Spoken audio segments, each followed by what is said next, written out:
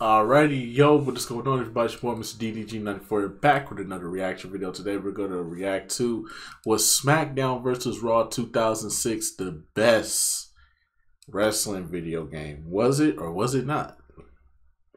I say it's between 2006, 2007. I would say it's between those two. Me personally, I would say it's between those two. But I also got to throw in SmackDown versus Raw 2011 as well. I got to throw that one in there as well because I feel like those three stand. I feel like those three stand above all other wrestling games that ever came out. I know some people gonna say "Here Come the Pain." All right. I know some people gonna say "No Mercy" or one of them old games that was on the Nintendo 64. All right. But when we talking about games that actually progress the wrestling game genre and push the envelope and push these games forward, there's only a few. I feel like there's only three that did it, and that was SmackDown versus Raw 2006, 7, and 2011, which was the last SmackDown versus Raw. I think those were the ones that pushed the envelope because 2K has done nothing with this franchise. They've done nothing innovative. They've done nothing to make the WWE games fun or creative, to just create all this destruction and chaos in a ring with your favorite wrestlers like you could with the THQ games, which is why I say the THQ games are better than the 2K games. And I think that's the main reason why the 2K games don't get no love, and they never should get any love because they're ass. But anyway, so without further ado, we're going to get right into this. WWE SmackDown vs. Raw 2006. Was it the best? Let's check it out. Was it? Like I said, it's in the top 3 for me. 2004 was yet another successful year for video game titles. Dragon Quest VIII, PES 4, Pokemon Fire Red and Leaf Green, NFL 2K5, NFL Street, Spider-Man 2, Halo 2, MVP Baseball 2004, Tony Hawk Underground 2, Need for Speed Underground 2, Def Jam Fight for New York, Grand Theft Auto San Andreas, and of course, WWE SmackDown vs. Raw. SmackDown vs. Raw promised to be a groundbreaking title that would alter the course of the SmackDown series, and in some ways, that's true. It changed the course of the series. However, the hype for the game was far too ambitious for it to actually follow up on it. SmackDown Here Comes the Pain was an iconic title, a title that's widely lauded as the greatest wrestling game of all time. SmackDown vs. Raw, though, took away several features from the game and in turn took a more realistic approach which allowed for you to replicate the real-life WWE, including heel and face meters, test of strength, and a lot of great features. Ironically, transitioning into a more realistic game only caused THQ to take one step forward and 2 steps back, because it didn't hit the same as Here Comes the Pain. It was like its little brother. The roster was lighter, backstage areas weren't connected as they were in previous titles, and the gameplay itself feels like Here Comes the Pain, but without the great parts. It lacked that charm. That said, SmackDown vs. Raw is one of my favorite games in the entire series, and also the underwhelming nature of the game forced THQ to step up and deliver an even greater product that is the distinctive element about it. 2005. 2005 was a very significant year in the history of gaming. The PSP officially launched in North America and Europe, Xbox 360 was announced and released in November, and for the PS2, the console was slowly going out on a high. Fan speculation was running rampant in anticipation for the next SmackDown title. Many thought it would continue with the Here Comes the Pain-esque titles, SmackDown Word Life, SmackDown is True, SmackDown Time to Play the Game, which some people actually thought was going to be the title. Some wanted an improved cost system and additional matches such as the Buried Alive match, and when looking at IGN's requests to make the game as good as possible, they followed up on almost every one of them. The General Manager mode one caught my eye. THQ most definitely followed up when looking at the fans' request, and they were on a mission to make the SmackDown title a successful one. SmackDown vs. Raw 2006 was officially revealed to be the name in July 2005 after months of silence from THQ. As opposed to previous years where information would be pouring, they were mostly quiet this time around, preferring to move in silence. The developers confirmed that the series was headed in a more sports style from the name itself, which was inspired by Madden, FIFA, NBA, all that, to the gameplay itself, but also assured fans that it would retain the same vibe from previous games. An important factor in changing up the gameplay was for the last couple of years, the game was the same. Of course, the last 3 were different in their own ways, but SVR 2006 clearly didn't have that style about it. One huge announcement about the game was that it was expanded to the PSP. This was the first game in the SmackDown series to be on multiple consoles, and SVR 2006 was seen as a redemption year to turn things around after a somewhat underwhelming year. Presentation was once again improved tremendously. SmackDown vs. Raw worked on this well, but SVR 2006 took it to the next level and provided a more authentic product. Hey, When we talking about presentation, we got to talk about that goddamn commercial. I think y'all know where we going with this. Hold on real quick. SmackDown versus Raw.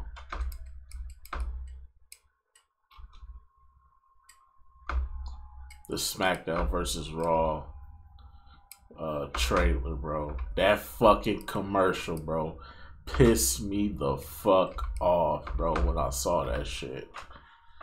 Bro, what the fuck? Hate when you gotta refresh these pages, dog. Always gotta refresh these fucking pages. Let's see here. Let's see here.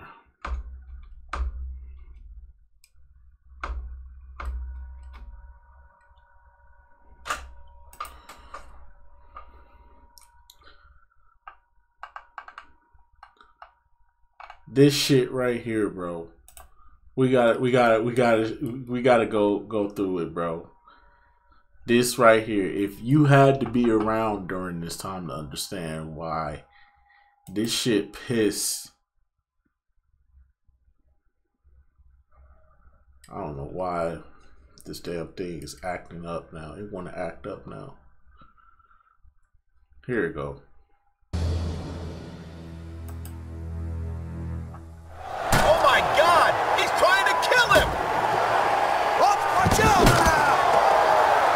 Bro. This has gone too far. Hey, Angle, no, Kurt, no. Was this 07? I could have sworn this was the 06 trailer. I don't think this was 07, bro. I don't remember this being 07's trailer. Cena with that steel monitor. What's this man doing? Yeah, this got to be 06 because John didn't have the black attire. Oh my! Cena just put Angle in the crowd. Somebody's gonna get hurt. What a dirty move. Cena is nothing but a bum. Now both of them are in the crowd. Whoa! Check this out, Cole. What's Angle doing? Whatever he's looking for, he better hurry up. Payback is a bitch.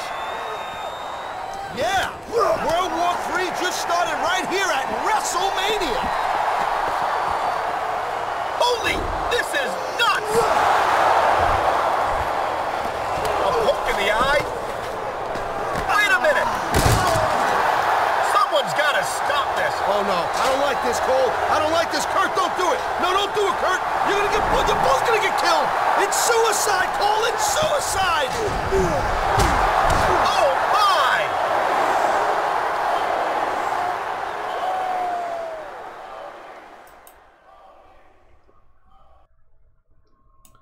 Yeah, bro. That shit was a teaser, bro. And I hated that commercial to this fucking day because the game looked nothing like it. It's good presentation-wise. It's good for a PlayStation 2 game. The presentation in 2006 was pretty solid for a PlayStation 2 game or OG Xbox game. But when we talking about that commercial, though, bro, I mean, it wasn't as bad as the intro to Just Bring It. No, the intro to Just Bring It is the worst because that's in game. This is just a trailer hype up. So yeah, bro, it pissed me off, bro. That felt more in line with actual WWE. The entrances were complete as opposed to the 20-second entrances in Here Comes the Pain in the previous game. The motion captures were much tighter and realistic, which of course led to better entrances. Post-match sequences were back after they were left out in SmackDown vs. Raw. The sequences were much better and fresh, and that's the thing about this game. There was a lot of major changes, but when you add up all the minor stuff, it really makes it one of the best wrestling games. The commentary was slightly improved, although I doubted anyone really enjoys hearing Tez and Michael Cole say the same stuff. I've said it before, and I'll say it again. Nothing costs you a match quicker than overconfidence. I don't think I've ever felt more anticipation during a match than I am right now, JR. The graphics were significantly improved, much better than the jump from SmackDown Shut Your Mouth to Here Comes the Pain. It was a complete change. The character were more fleshed out, plus Randy Orton didn't look like some random unknown like previously. John Cena looked much better. The Undertaker was still as good as he was previously. Kurt Angle, even some of the mid-carders like Carlito and Orlando Jordan looked great. Overall, SmackDown vs. Raw 2006 eclipses the efforts made with the previous game and graphics. It's a huge difference, and it really makes this a standout title. Again, I told you guys, it brought everything that the previous titles did and did it better while having its own flavor about things in terms of gameplay and stuff like that. The gameplay of SVR 2006 takes an entirely different route when compared to the previous arcade fast-paced titles. While that influence was still around, this game was about carving its own path and heading toward a more realistic approach. The action was slower and more in line with an actual wrestling match, the controls took a slight change along for more complex grapples, and the previous games were more simple with it, giving everybody the same animation and moves. You press circle and the left D-pad, it gives you the same grapples. Here, it's more complex. You could do a lot more things with grappling. You can customize it to your liking, making each wrestler even more distinctive when compared to previous titles, and these changes were definitely noticeable. It helped make the game better. Irish Whip was now triangle and circle instead of just a circle, and I hated this change as a kid. I always preferred the previous and later games' style.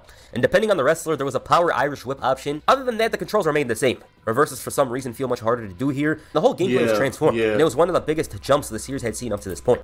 The one thing I hated was the reversal system. That shit was terrible in this game.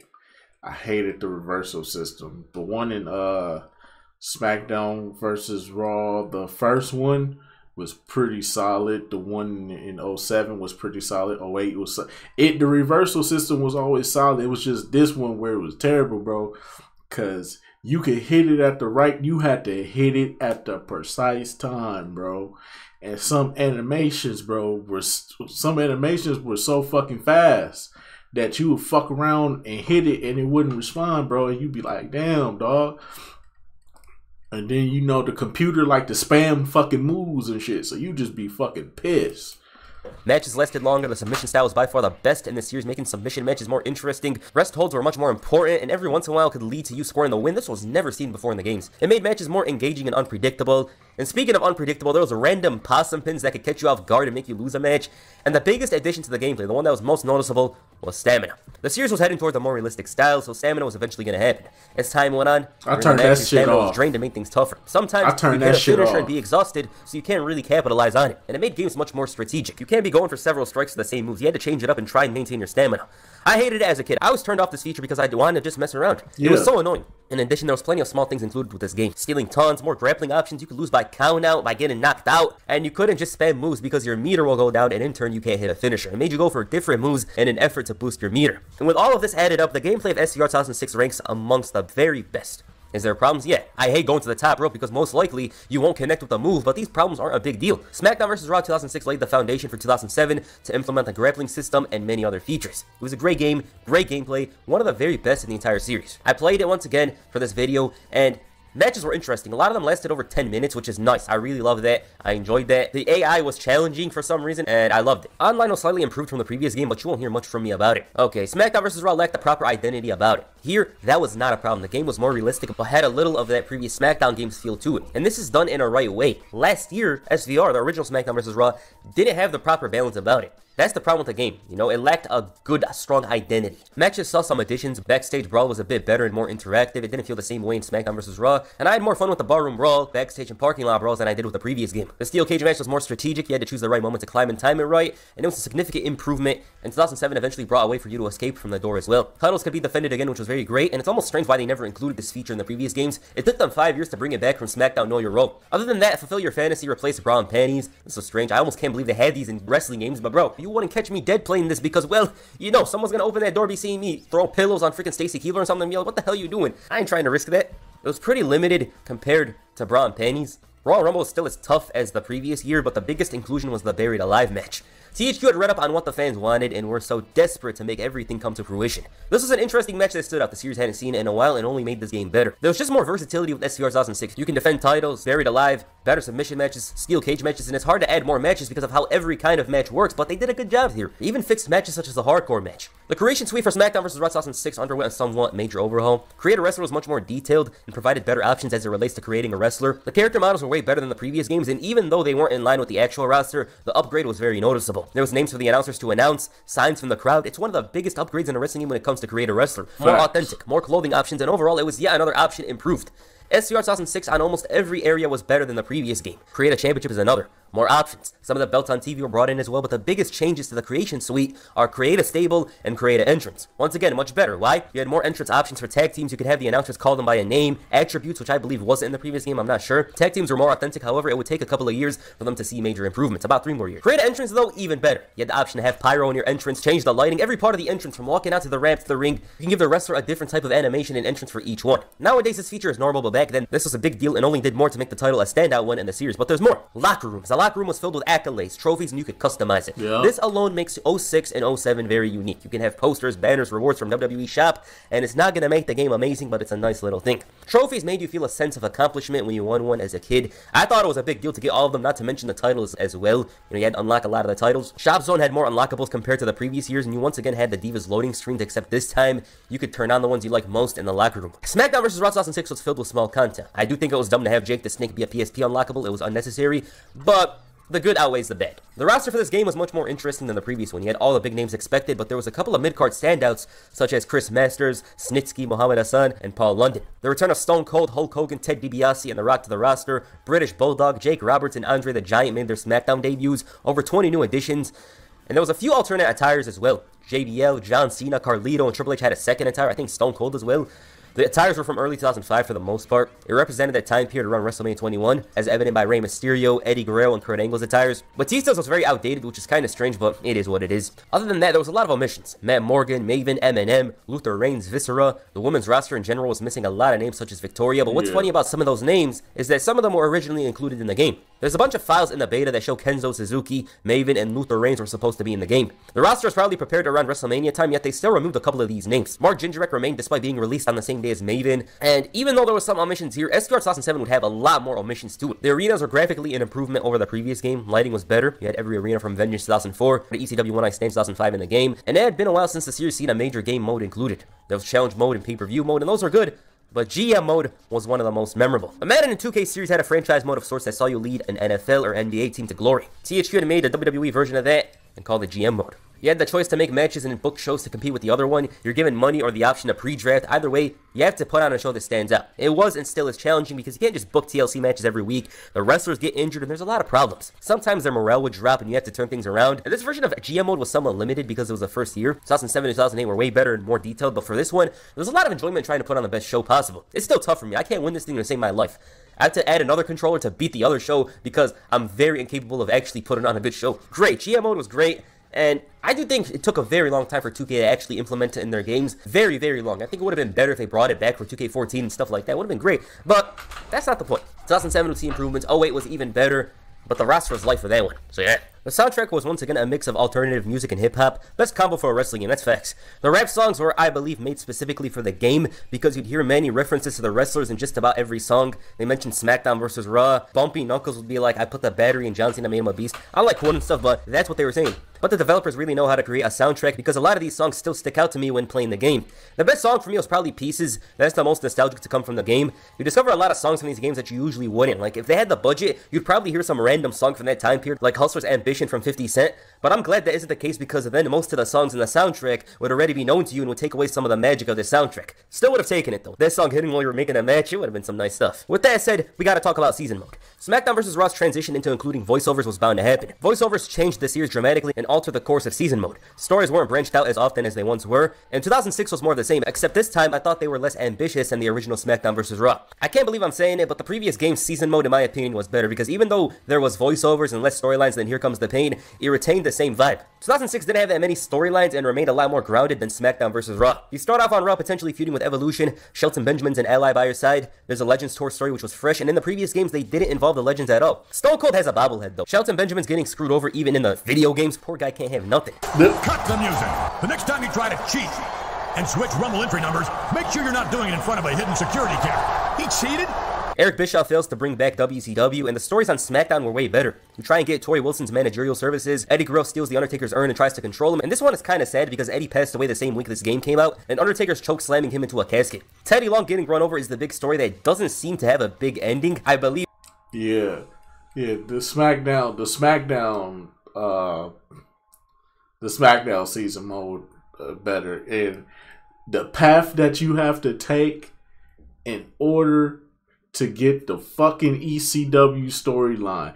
I'm telling you, bro. Just to get the ECW storyline versus the regular storyline that they give you, you gotta lose. You gotta lose a storyline here. I think you had to lose the Undertaker Eddie Guerrero storyline. Then you had to. Then you had to win.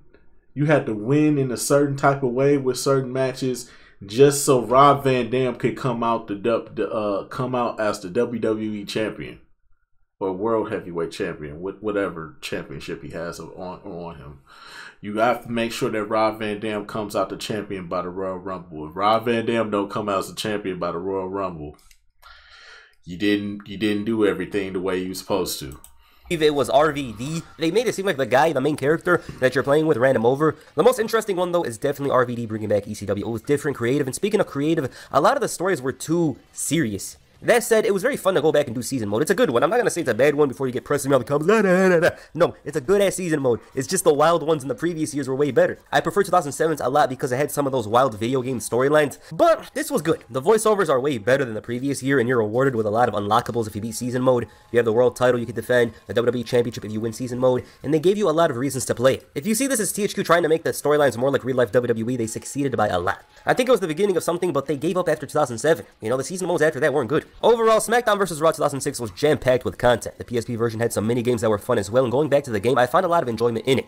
It was nostalgic to go back and play this game because I spent a lot of time on it as a kid. I played the PSP version first before eventually getting the PS2 one, and countless hours spent on this game. They showed respect to the legends in a way that WWE games never have, even had the WrestleMania 9 arena, which was cool with the classic steel cage, better graphics, a star-studded roster, and if THQ was out to redeem themselves, they did it in a huge way. Even the PSP version of the game, which had the downgraded graphics, was good. SmackDown vs. Raw 2006 remains the ultimate wrestling game, an addicting gameplay coupled with multiple game modes to keep you busy. There's no way I can call this game overrated. I enjoyed it then multiple times. I traded in True Crime New York City for this game once because playing it before, I knew it wouldn't disappoint me. And it didn't. I played this game for 4 straight months despite owning 3 copies of it in the past. There was a lot that was special with SmackDown vs. Raw 2006, one of the best wrestling games of all time, and I understood why people prefer 2006 to 2007 even though they're very similar. It's because 06 had a personality about it when dealing with the simulation style, and that style doesn't take itself too seriously like the 2K games. It's very important, but they allowed you to enjoy what made the SmackDown games in the past special. So yeah. Alright, what'd you guys say with SmackDown vs. Raw 2006? Please comment down below, and that's it for this video. Make sure you hit the F you on the like button, or perhaps the Batista bomb on the subscribe button. Peace. I'm out. So yeah, man, that's just gonna about do it for this one, man. SmackDown vs. Raw 2006. In my personal opinion, like I said, it's top 3. I would put it at number. I would put it at number 3. It has a strong case for number 2. Even has a case for number 1, but in my personal opinion, I would say 2006 is top 3. Like I said, SmackDown vs. Raw 2011 and 2007 are just they innovate. This is when THQ was in control of the WWE games, and they were very innovative. Like they did have their fall off 2008, 2009. They picked it up in 2010. Then 2011 they went full fucking throttle, and then 12 they added little stuff here and there. By the time we got to 13, it was like, what the fuck? They just took their foot off the gas, but then again, we didn't realize that they was going out of business. So sucks there. But anyways, though, that's just gonna about do it for this one. Let me know what y'all think down in the comment section below. I'll get back to you till then. Peace out.